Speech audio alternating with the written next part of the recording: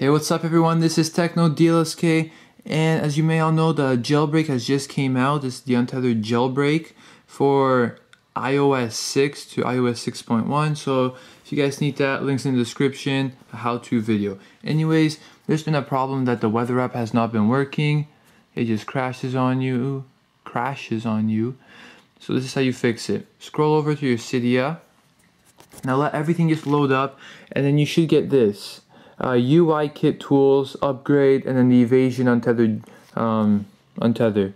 And then just click upgrade at the top. Yeah, confirm. Let it all upgrade.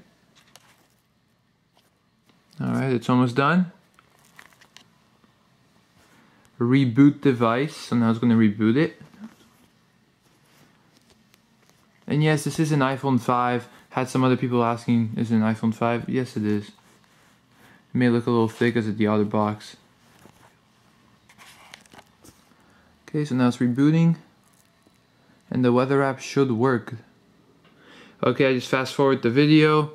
And as you can see, weather app right here. Click on it. It loads up. Works completely. It's good. So if you guys need any help, just comment below.